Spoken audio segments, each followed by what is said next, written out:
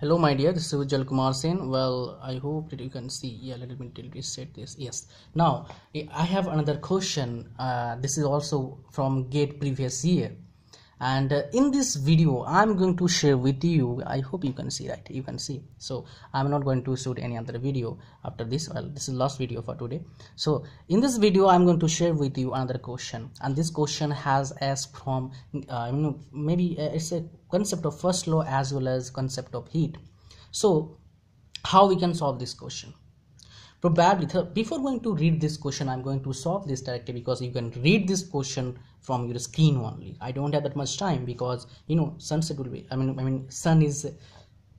sunlight is not I'm not getting sunlight properly here. So how we can solve this question? Probably you have heard about heat.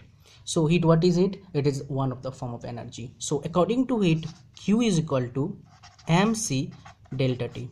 You have heard about this?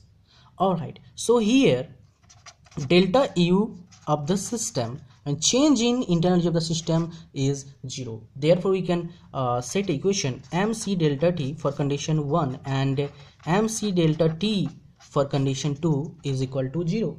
Now we know mass 1, and this C here is 0.4, then T minus 60 the final temperature, and M again here 1 and T 1.48, and delta T would be T minus 20 is equal to 0.